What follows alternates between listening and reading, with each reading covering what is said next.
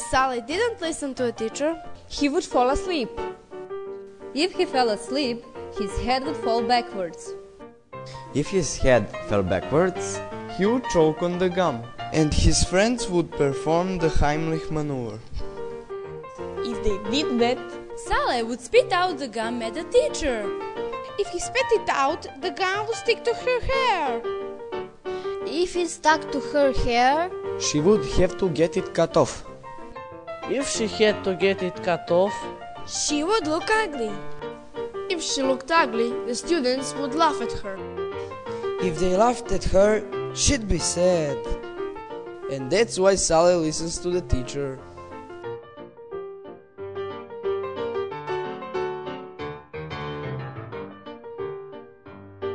If we didn't listen to the teacher, we would talk in class. if we talked in class, we would hear the ladies' gossip. If we heard the latest gossip, we would share it with the others.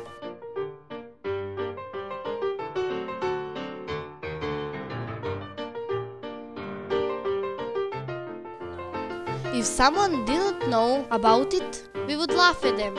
If we laughed at them, they would get angry and start a fight.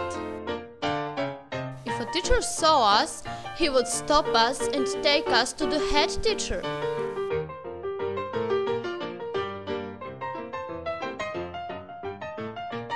If he took us to the head teacher, he will tell him about the fight, and the head teacher will call our parents.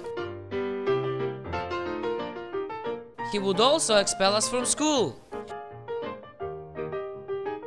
We would beg him not to do it, but he wouldn't change his mind.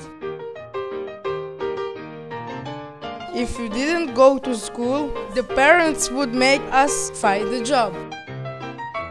we could end up cleaning toilets with no education, and we wouldn't want that.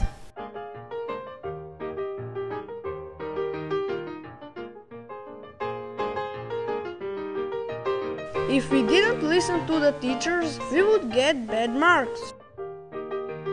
If we got bad marks, we wouldn't go to grammar school. We would probably go to School of Agriculture. If we went to that school, we would have to keep sheep and milk cows. If we had to milk cows, they could kick us in the head. If they kicked us in the head, we would end up in hospital.